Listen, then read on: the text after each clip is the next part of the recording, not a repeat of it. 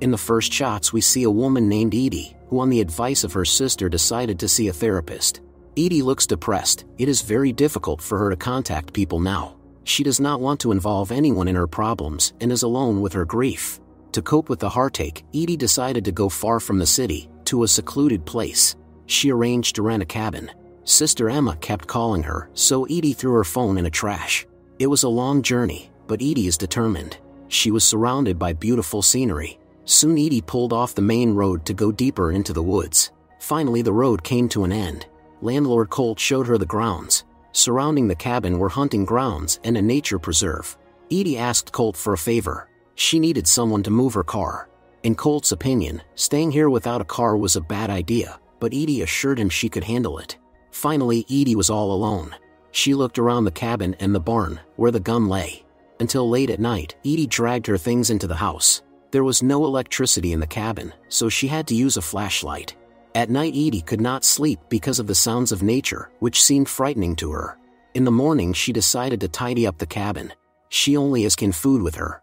Edie had to chop her own firewood. She was very bad at it, and the woman even rubbed blisters on her palms. She recalls how the sister tried to convince her to live together. Edie does not understand why she is still alive. It seems to her to be the most horrible torture. While Edie cried, Emma hugged her. The next day Edie went to get water. River flow was very strong, the canister was carried away, and Edie had to jump into the water to catch it. As promised, Colt found a man who agreed to drive her car away. Edie decided to go fishing, remembering how her son and husband had done it too. Later, she strolled through the woods, continuing to sink into the memories. At home, Edie was going to melt the stove. She felt like the sun was hugging her. During the night a thunderstorm and rain began to fall, and the roof was leaking. During the day the rain continued. Edie saw her beloved husband in front of her, who was no longer there. When she went to bed, she still felt like he was there. Edie couldn't hold back the tears. The next day she continued to tidy up and found the box, but she never dared to open it. At night Edie heard wild animals running around the house. It was getting colder, and it was snowing. When Edie went to the toilet, she heard growling outside. Through the gap between the boards she saw a huge bear. Edie was very frightened, and the beast went into the cabin. After a while Edie dared to come out. Everything in the cabin was upside down, and the bear had eaten almost all the food.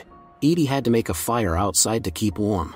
There wasn't much food left, so Edie set a trap, hoping to catch some small animal. Despite the cold, she was fishing. It became easier for her to chop wood, but the stove wasn't saving her from cold. In addition, the last can of canned food was over. Edie had no choice but to take her gun and go hunting in the woods. Suddenly she saw 2 moose, but she had no luck. Edie returned to the cabin in tears, realizing that she was left here without food all alone. Edie didn't want to live anymore, but she remembered her sister, and it gave her strength. Emma was the only person who kept Edie from doing something rash. She'd managed to find some food, but it wasn't enough. The night got even colder. Lying on the floor, Edie remembered her happy family. Suddenly the wind woke her up. A terrible snowstorm began, but Edie went outside anyway. When she came back, she was completely exhausted. Edie lay motionless on the cold floor for a long time. Suddenly there was a knock at the door. But it was not her beloved husband, but some stranger. He called for help. The man and woman brought Edie to her senses and warmed her up. While the woman cared for her, the man taped up the windows. They also stayed in the cabin for the night and stoked the stove. Edie came to her senses. Her rescuers' names were Miguel and Alava. It turns out that Alava is a nurse. They convince Edie to go to the doctor, but she refuses. Alava has to go back to town. Miguel promised that he would stay and look after Edie. He decided to spend the night in his car, and in the morning he made breakfast and helped Edie get up. She was having a hard time eating, so Miguel started spoon-feeding her. In the afternoon Edie fell asleep again, and when she had recovered her strength, decided to get to know her savior.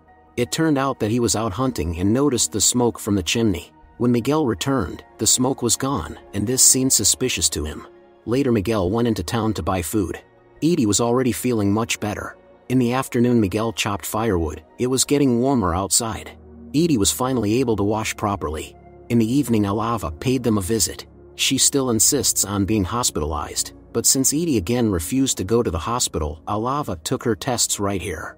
Alava worries about why Edie is alone in this cabin without a cell phone. Edie replied that it was her conscious choice. After a while, Miguel brought back the results of the tests. Edie's health was perfectly fine. She invited her new acquaintance for coffee and thanked him for his kindness. Edie confessed that she came here because she didn't want to be around people. Edie wanted to give Miguel money, but he refused to accept them. Miguel offered to teach her how to hunt, and Edie decided to accept the offer. She also asked him not to tell her anything about the outside world. Hunting lessons began. At first, Edie didn't succeed, but she wasn't going to give up. In addition to hunting, Edie and Miguel went fishing. Edie was also able to strengthen the roof of the hut. That day they went hunting together again. This time Edie succeeded in getting the game. Miguel showed her what to do with it. They dragged the elk to the cabin. Edie learned how to set traps and already hunted game on her own. Now she slept soundly at night and read books during the day, adding to her knowledge of nature. On a warm day, Edie began to loosen the ground to plant a vegetable garden. Miguel visited her again. This time he brought his dog Potter. Edie confessed that during the week Miguel had been away, she had not said a word. Later, they went into the woods to pick berries.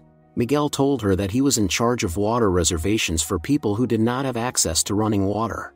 When Edie asked if he had any family, Miguel said that his wife and daughter had died in a car accident 8 years earlier.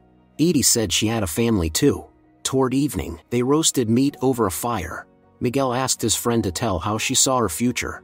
All Edie wants now is one thing: to be closer to nature. At some point Edie realized that Miguel tried to find out something about her through the internet. She didn't like it very much, so she left for the cabin.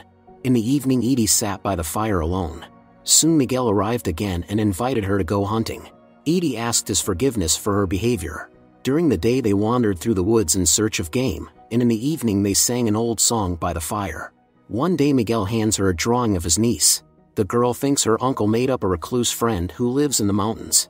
Edie decided to prove to the girl that she is real and decided to give her something in return. After a long time, Edie opened that same box. She pulled out a paper and handed it to Miguel. He said that he would have to go away for a long time, and asked her to look after Potter. Left alone, Edie opened the box again. There were pictures of her happy family. Miguel stopped the car to unfold the paper. It turned out to be a child's drawing. Looking at the pictures, Edie cried. She misses her son and husband very much. Edie also cherishes Emma, who has always supported her. Edie decided against all odds to hang the pictures and drawings on the wall. In the evening she took a bath outdoors. There was not a soul around. Edie continued to lead a life away from people, feeling at peace of mind. Her only company was Potter. Edie was in complete unity with nature. So day after day passed.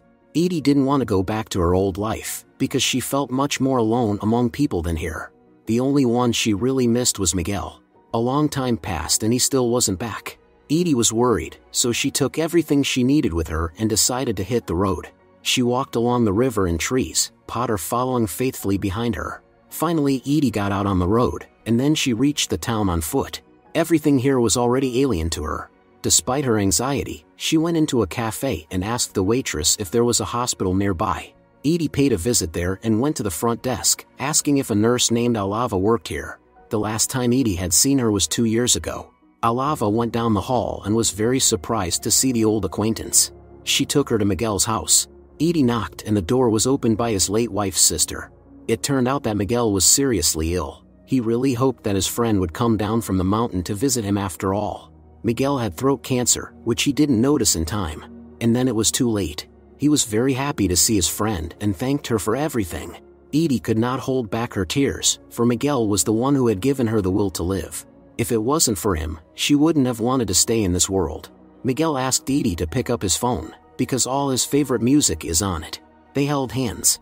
Miguel said that he had been driving at the moment of the accident. He had been drinking a lot at the time. Edie in turn said that her husband Adam and son Drew died during the concert. Some man opened fire. Miguel cried. After thanking him and Alava, Edie left. She sat on the swing until morning. For the first time in a long time, Edie used the phone and called Emma. The sister couldn't believe she was hearing her voice again. Please subscribe to the channel.